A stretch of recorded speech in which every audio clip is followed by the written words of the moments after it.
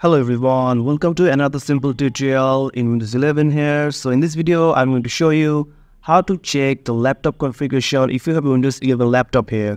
So to check your laptop configuration, first you need to go to this PC here and right click on it.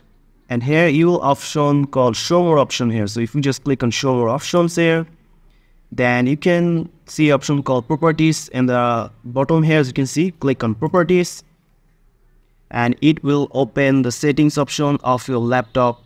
And as you can see, this is the laptop configuration here. You can find all the laptop configuration here. As you can see, device name, processor, installed RAM, device ID, system type, and also the Windows version here, edition, and the operating system build here.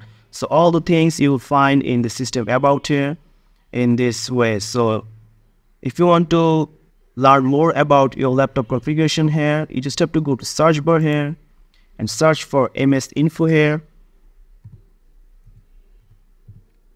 and you will find the option called System Information. So just click here, and here you will find all the information about your laptop here. So also you can see your graphics card, physical memory, and also the virtual memory and all other things, your motherboard system, your hardware resources in the left here.